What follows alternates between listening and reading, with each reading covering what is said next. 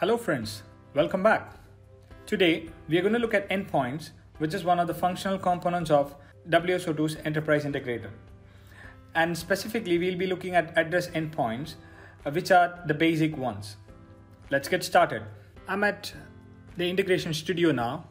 To explain address endpoints, I'm going to define a new project and then create a small API, and then we'll configure the address endpoints to invoke a backend service. Let's see how to do that. So to start with, I'm going to create a Maven multi-module project by right-clicking on the Project Explorer side, and then click on Other, and then select Maven multi-module project. I'm going to give this project a name sample5, and then I'm just clicking on Finish. So this completes the Maven multi-module project creation. Once that is created, I'm going to create an ESB project. So I'm clicking on sample5 project, right click, new, and then ESB config project. I'm going to select new ESB config project, and then the project name I'm going to give a sample5_ESB. If you have been watching my tutorial series on WSO2, you might have observed that I'm just giving, or rather I'm following the same naming convention. Click on next. And then here we need to link the ESB project with the parent. So the parent project is the Maven multi-module project. I'm linking to sample5 and then click on Finish. Once this is done, we can go ahead and create the API. So go traverse through the folder structure and click on the API, right click, and then click on New, click on a REST API. I'm going to use the default option, create a new API artifact. Click on Next, and then here's the name. I'm going to give sample5 API as the name of the API, and I'm going to give it the same context. So sample5 API is going to be my context. I'm leaving the version to default value. Click on Finish, and then we have our API created. Now this is going to be a very simple API. I won't be doing any transformation inside the API. So basically what I'll do is, when I get a request, I'll just pass the same request. Rather, I'll proxy the same request to a backend endpoint and then get the response and send it back to the service invoker. So the focus here is to configure the address endpoints. Now, there are two ways to configure an endpoint. If you look at the folder structures here, you can see endpoint as one of the folders. You can right click here and then click on New, click on Endpoint, select the default option, create a new endpoint, and then here you have to give the endpoint name. So I'm going to give address endpoint, so ADDREP as the name of my address endpoint, and then under the endpoint type option, you can find different endpoint types.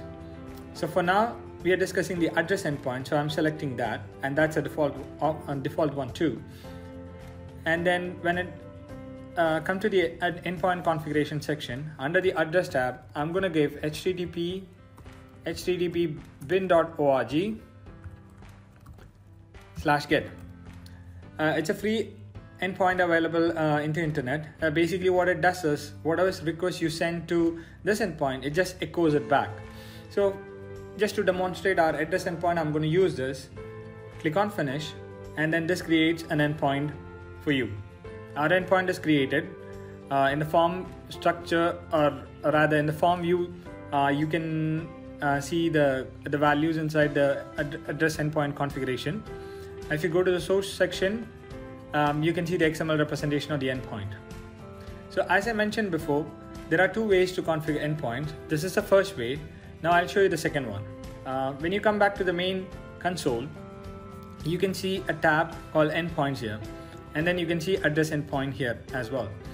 So you can just drag an address endpoint here and have the configurations done here directly, or as I demonstrated earlier, you can go to the endpoints folder and then create an endpoint there. So endpoints created by that method will appear here under the defined endpoint section. You can see the ADDREP that we created some time back. Now, to invoke a backend endpoint, I'm going to use a send mediator. So I'm just dragging the send mediator here. Dragging it again. Yeah, I'm going to use a send mediator. Now, we have to drag the endpoint to inside this box, which is under the send mediator. I'm going to use ADDR-EP endpoint, which we defined in the first using the first method. There is a definite advantage for this. The reason being, when you define an endpoint like this, yeah, you can reuse this. Whereas if you're going and directly dragging this address endpoint directly to your integration flow, that cannot be reused. So if I have another API, then I can pretty much copy this endpoint and then use it there. So that's the advantage of creating an endpoint separately and then using it in the flows. So I prefer this method. Now in sequence flow is completed because we are not going to do much. Just get the request and pass it to the backend endpoint. And now to handle the response, I'm going to drag a send mediator and put it in the out sequence. So this completes our flow. Our API is ready. Endpoint configuration is ready. Let's save it. The next task is to create a car file to deploy it. As you know, car file is the deployment artifact in WSO2's enterprise integrator. So for that, I'm clicking on new and go to other, and then I'm going to select the composite application project. Click on composite application project and select sample5_esb. I'm going to name the car file as sample5_car and click on next. Now here you need to select the parent. So sample5 is going to be the parent.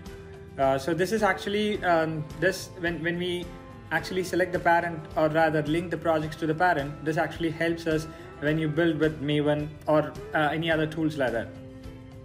Click on finish to complete a car file. Now the car file is ready and we can go ahead and deploy. So to deploy this flow, I have a local instance of WSO2 EI running, and as you can see the status, it is running. So I'm just right clicking on the server instance and clicking the option add and remove. When you click on that option, the available car files will appear. Yeah, this shows that I have a sample5 car file. I'm just selecting it. You can either select and then add, or just double click it so that it's moved to this side. Clicking on finish to complete the deployment. You can wait for the messages here.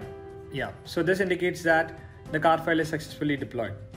Now I'm going to the admin console to get the URL of the API.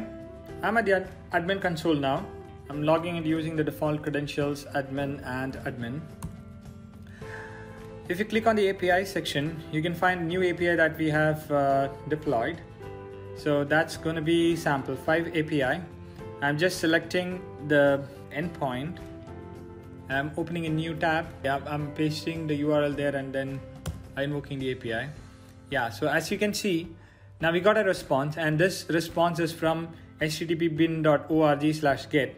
So when you get this response, this indicates that you've actually invoked the sample5 API, and then using the address endpoint, we invoked a backend API, and this is the response that we got. I hope you have enjoyed and understood how to create address endpoints in WSO2. If you have any queries, please leave them in the comment section. And if you like the contents being published in this channel, please go ahead and subscribe the channel so that the new contents that I publish here will reach you as a notification. Thank you so much for watching. Happy learning and have a wonderful day.